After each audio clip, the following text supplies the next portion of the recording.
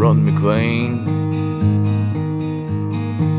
Dear Coach's Corner, I'm riding in order for someone to explain. To mine is the distinction between these mandatory pregame group rites of submission and the rallies at Nuremberg.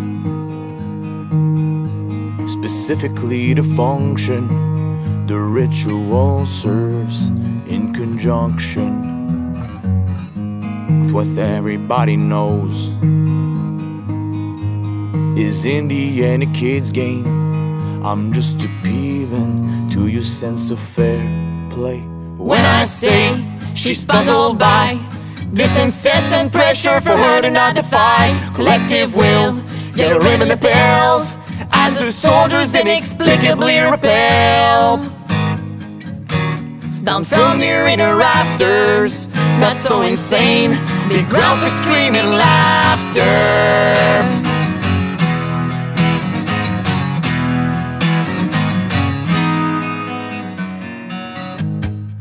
Dear Ron McLean, I wouldn't bother with these questions if I didn't sense some spiritual connection.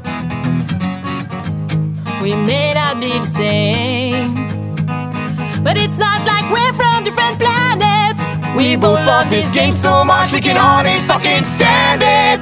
All born, very raised in a sheet of ice, not from the one in play. Bell to you gotta know every fond memory of childhood that I know. Somehow connected to the culture of this game, I just can't let it go.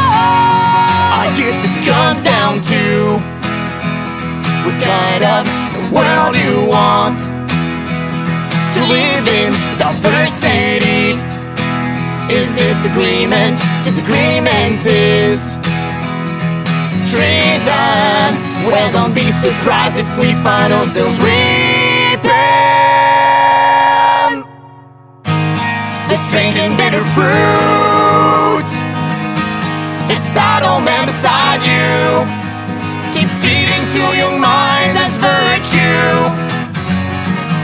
It takes a village to raise a child, a flock to raise the children, till they are nothing more than dollars for fulfilling a madman's dream of a paradise. Complexity reduced to black and white.